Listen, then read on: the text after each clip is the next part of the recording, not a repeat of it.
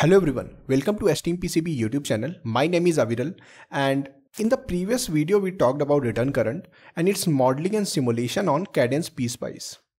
The purpose of this video is to give you better understanding of return current path. For example, if there is power plane or number of power planes between signal and its return path, we'll try to understand which path return current will follow. Apart from that, we'll try to understand what will happen to instantaneous impedance due to power plane. We'll use couple of simulations and modeling on Cadence PSpice. So let's get started.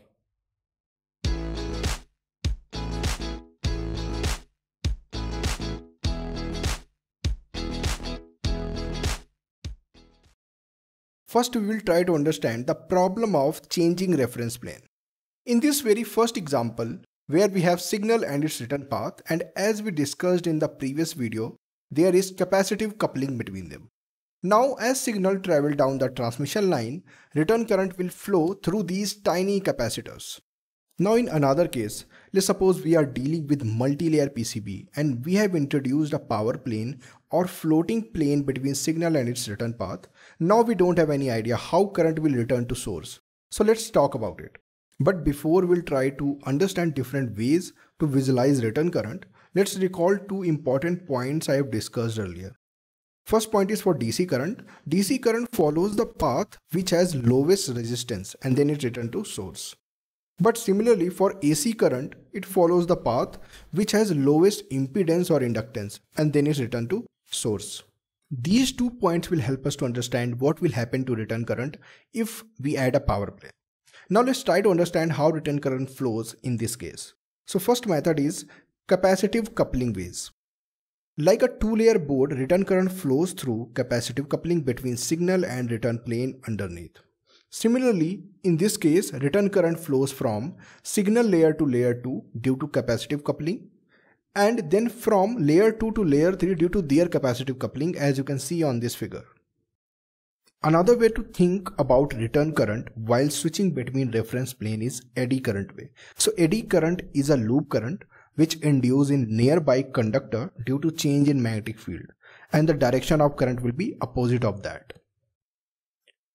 Let's try to see that in our three-layer border, in which as soon as signal starts traveling, due to that there will be change in electromagnetic field which will induce loop current on adjacent conductor. Now same thing will happen on the other side of the source, which will cause another loop current flow at the other surface of the plane. And when they meet at the corner of the plane, it completes the circuit.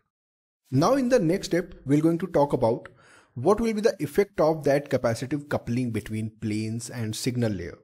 Either it should be low or it should be high. So for that, I'm going to use a PSpice model. So as you can see on the screen, on this PSpice model, I'm using 50 ohm, 0.5 nanosecond time delay transmission line, which are connected in series, and here we have a step response of 1 volt, which is further connected to 200 ohm source resistor, and I've terminated this model with a 50 ohm resistor. Now here you are seeing couple of more transmission line. So you can imagine that as a plane underneath this signal layer. So this is our 50 ohm signal layer, and underneath I've created a very less impedance plane which has almost zero time delay. And another plane that you can imagine on this model is ground plane, which is here. So I'm talking about coupling between signal layer, which is this capacitive coupling, which is 10 nanofarad here, and plane underneath, and then coupling between plane and ground plane, which is C10. So everything will change when we vary C8 and C10 on these two waveforms. So this is the current waveform of signal, and here you'll see the return current which is going back to source. Alright. So this example is low capacitive coupling between planes. So what should be the expected results of low capacitive coupling? First one is impedance discontinuity. So if there is low coupling, there will be high impedance, which will cause, so in case of impedance discontinuity, we'll see reflections on the line. Now, out of these two waveforms, which one has more reflection? Obviously the second one has more reflection compared to this one. Alright, so let's see the results. So as you can see, this is our low coupling capacitor model, and we can see, so this is transmission line which is on the signal layer. So green waveform is little bit stable, but blue waveform has so much reflection on the line due to low coupling. Now let's see the other example. So I've created another model, and here I have increased the capacitive coupling to 1 microfarad from 10 nanofarad. Alright. Due to that increment in coupling, the current will be flowing from signal layer to power plane or plane underneath, and from that plane to ground and going back to our source. So due to this, there will be very less impedance discontinuity, and which will cause low reflection. So let's check out that as well. So as you can see, and this is the time delay that we have introduced. As you can see, green is the waveform of our signal and red is the waveform of return current through capacitive coupling.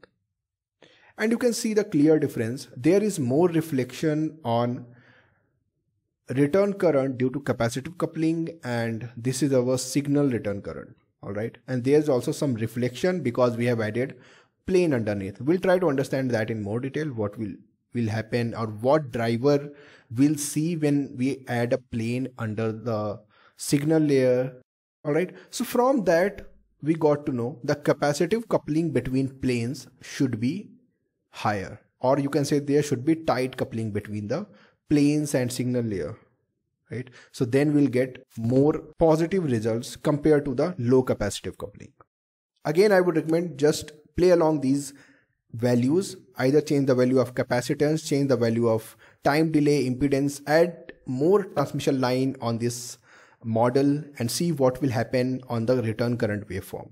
I will attach this project. You can download it from description and let me know in the comment section in case of any question. Now after discussing models and two methods, let's talk about what impedance the driver will see into the transmission line if there is a plane between signal and ground.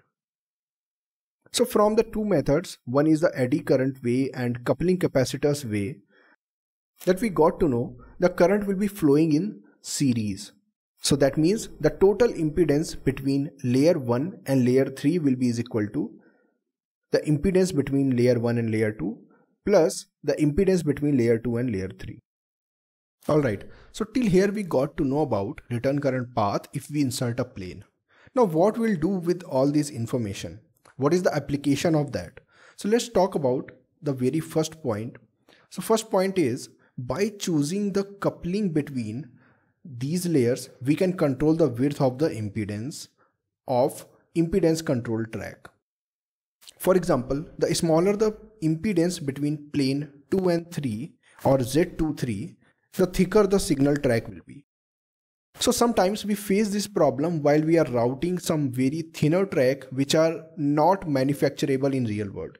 So to make them thicker, we have to implement this method. We have to reduce the coupling between planes so we can make them more thicker and manufacturable. So this is the first application. And the second application is selection of layer stack up.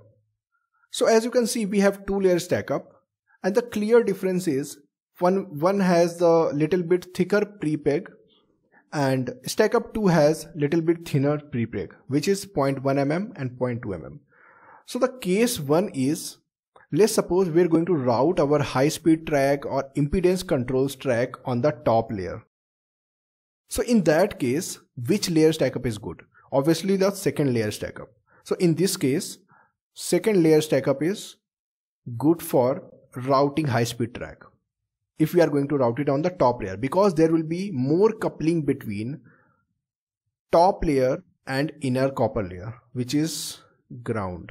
Alright, so generally for 4 layer we use this configuration: ground, signal, power and signal. Alright, now another case is, let's suppose I am planning to route high speed tracks or impedance controlled track on the bottom layer. So for that case, which layer stack up is better? So we have to simply add up this thickness and this thickness and we can compare which one is higher.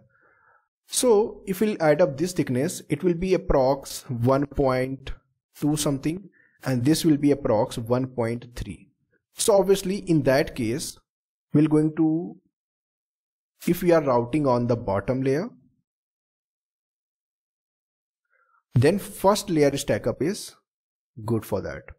Alright, so this is another application where you can implement this, whatever we have learned in this video, to estimate if we are routing on inner layer, top layer or bottom layer, which stack up is better, right? If we have a power plane or couple of more planes between signal and ground. Now let's talk about how we can estimate the impedance between planes. So for that we use simple formula, which is Z0 is equal to 377 divided by square root of epsilon r, which should be effective dielectric constant, multiplied by height or gap between the planes divided by its width.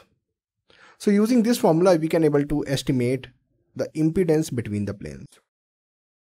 Now let's conclude this video with this statement that to maintain rail collapse or to minimize rail collapse and to put return current path close to signal layer, these middle planes or power planes should be tightly coupled with ground.